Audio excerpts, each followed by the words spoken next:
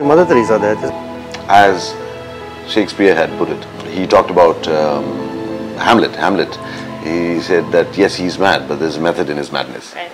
So when you talk of a method in your madness, is if you can control your madness, if you choose a method in your madness, I think you can be successful.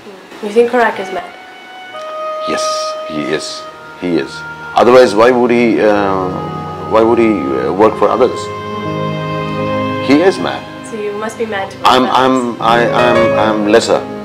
I'm lesser than him. I'm not as sensitive as he is.